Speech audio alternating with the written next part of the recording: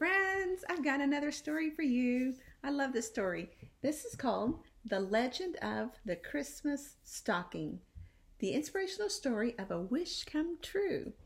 Written by Rick Osborne, illustrated by Jim Griffin. Look at that wonderful cover. This book has beautiful illustrations.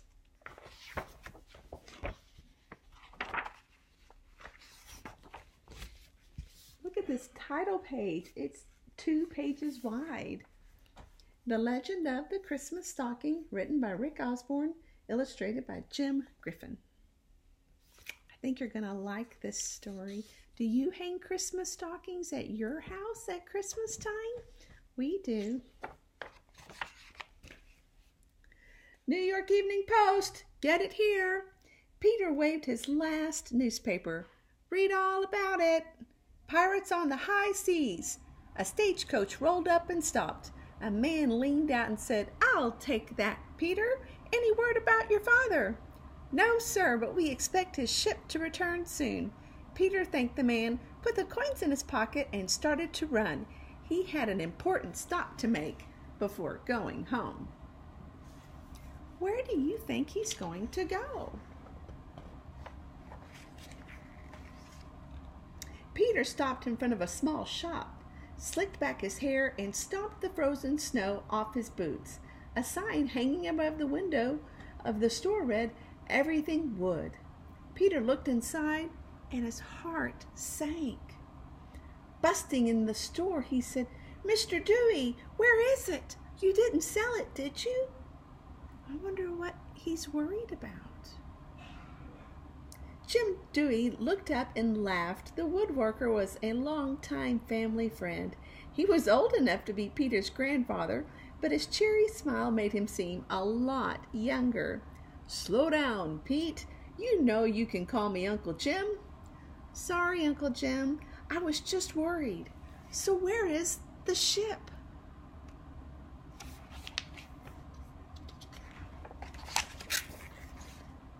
Uncle Jim brushed wood shavings from his leather apron. Reaching up to a top shelf, he took down a big model ship. He carefully set it on the wooden counter. Peter sucked in his breath. This is an exact copy of the USS Constitution, the pride of the squadron. It's a 3-masted, 204-foot frigate.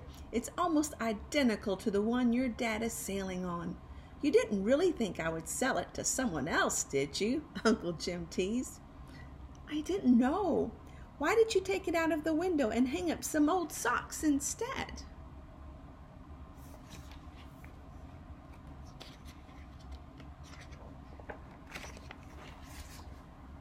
Uncle Jim laughed.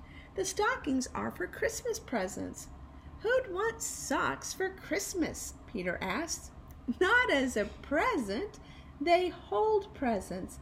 You know, lemon drops for your sisters, chocolates for your mother," Jim said. Peter gave Jim a funny smile. "I don't know if I'd want lemon drops after they've been in one of my socks. And this schooner would never fit." "Peter," Jim said slowly, "what will you do if your dad doesn't get home in time for Christmas? Will you be willing to use the money you've saved for this ship to buy Christmas presents for your family?" Peter swallowed hard. "My dad will be back." "I hope so," Uncle Jim said, reaching for his coat. "Would you like a ride home? It's a long way in the snow." And Peter nodded.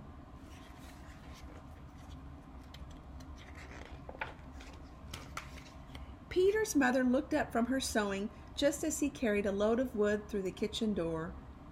"How did you do today, son?" "Sold every paper except yours, of course. Everyone knows we're waiting for Dad to come home, so they all buy papers from me."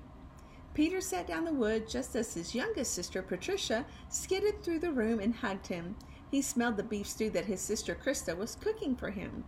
After putting 2 coins into his pouch, he handed the rest of his week's pay to his mother. His stomach growled as he thought about eating the stew.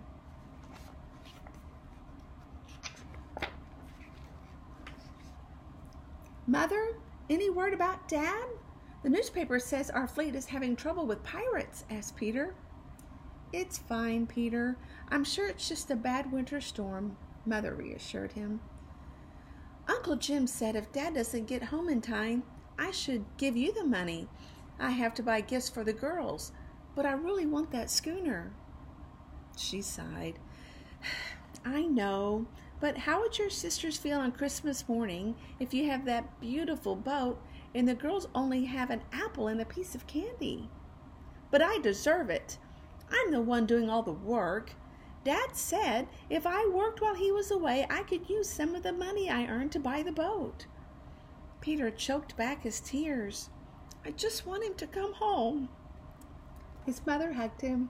I know. I miss him too. He seems sad.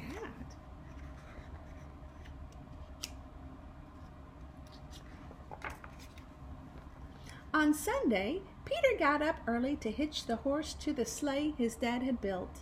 After breakfast, Peter, Patricia, Krista, and their mother huddled together in the sleigh to go to the church.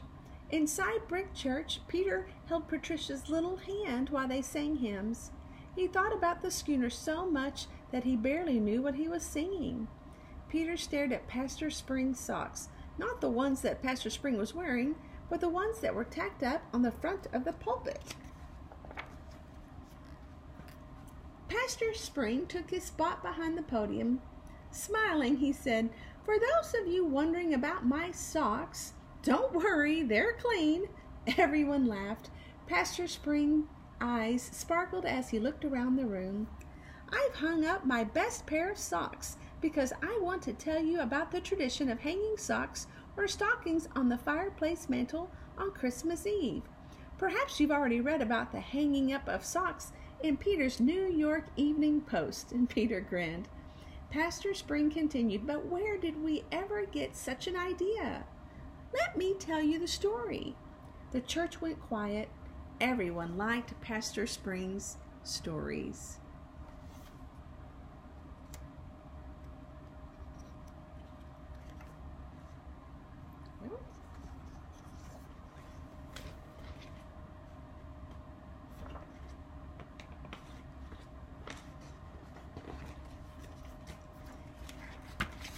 It started many years ago with a poor man I'll call Stephanus.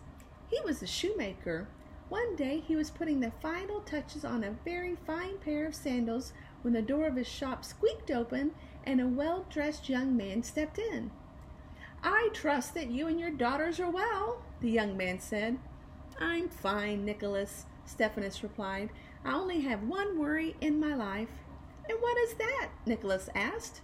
"My daughters want to be married," Stephanus said. "I don't know if I'll be able to afford 3 dowries. Nicholas said. "Without the dowry money, your girls can never be married. Is that right?" Stephanus nodded his head sadly. "God will help," Nicholas told the old man. "I hope you're right," Stephanus replied, and Nicholas paid for their shoes and left.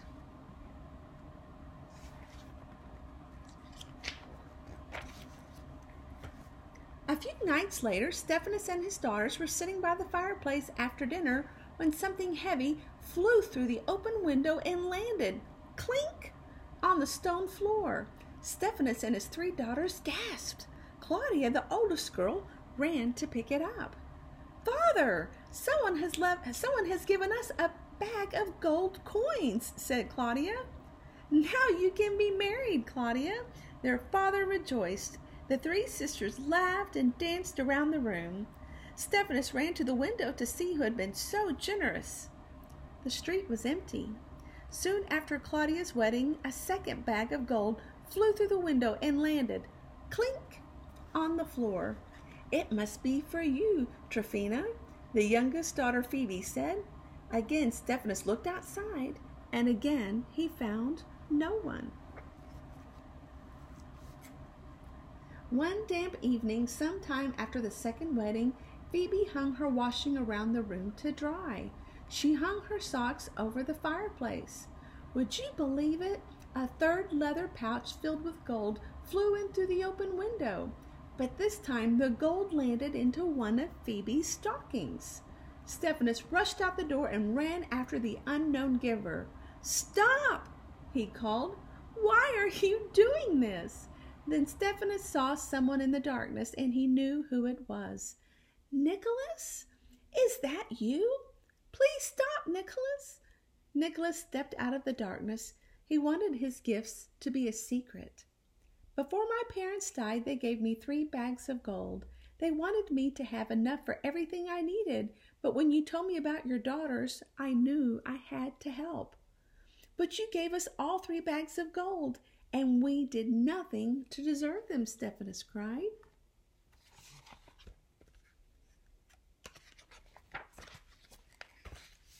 Nicholas served God, Pastor Spring explained. He understood that God had set the example for giving when he gave his only son Jesus. None of us deserved to have Jesus die for us. As God gives to us even when we don't deserve it, giving to others shows God's love. Peter hung his head and thought of his leather pouch of money, and Pastor Spring went on. As the years went by, the story of the gift of gold spread, and people started to hang stockings by the fireplace on a special day each year. Now people here in New York are starting to hang stockings on Christmas Eve.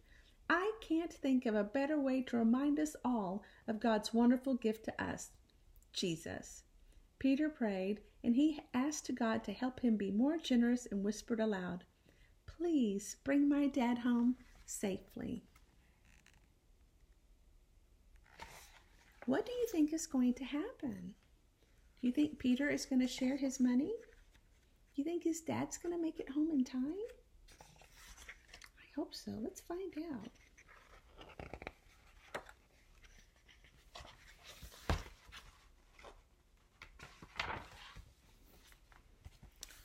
Every night, Mother secretly sewed special stockings as a surprise for Peter and his sisters. She stitched each child's name along the top. On Christmas morning, Peter watched with joy as his sisters emptied their stockings, giggling and squealing at the contents. Each had an apple, a leather pouch of lemon drops, and a beautiful hand-carved wooden doll. The girls hugged their mother.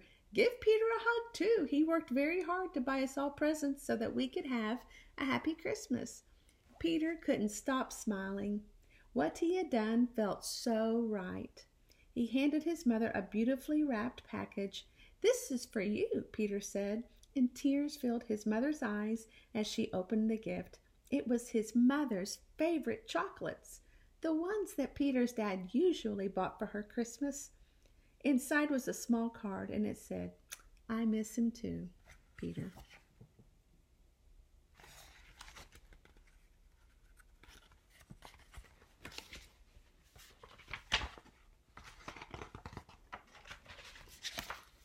Knock, knock, knock. Peter ran to open the door. There stood Uncle Jim. "Merry Christmas," Uncle Jim said, smiling. "I brought you something." Then a man stepped out from behind Uncle Jim. "Dad!" They hugged each other, and Peter wouldn't let go. The rest of the family crowded around and joined in the hugging. Later, when everyone was settled around the crackling fire, Dad said to Peter, "I was so eager to see you all, I didn't bring my bags inside. Would you go get them out of Jim's wagon?" "Sure, Dad." Peter ran to the small horse-drawn wagon and stopped dead in his tracks. He started to whoop. There in the wagon was the wooden schooner. It looked even bigger and more beautiful than Peter remembered. His dad walked up and put an arm around Peter. "I'm proud of you, son." Peter smiled and thought of how glad he was that the story of the stockings had reminded him of what Christmas is all about.